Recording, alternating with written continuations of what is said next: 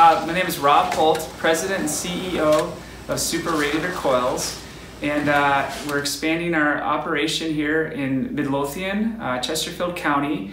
We're adding about 60,000 square feet of manufacturing space, and Virginia has been a great location on the East Coast to support our customers, and the state of Virginia has been a great partner for the people and for the friendliness of business for Super Radiator to grow. So at Super Radiator Coils, we make custom heat exchangers for a variety of equipment, food processing, data centers, military applications.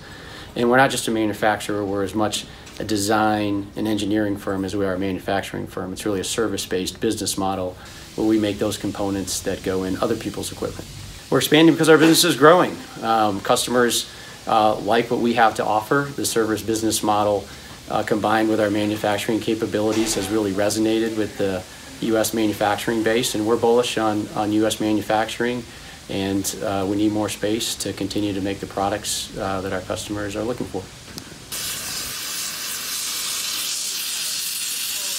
So our coils are pressure vessels, and so that pressure boundary is critical for the performance. So every coil is leak tested.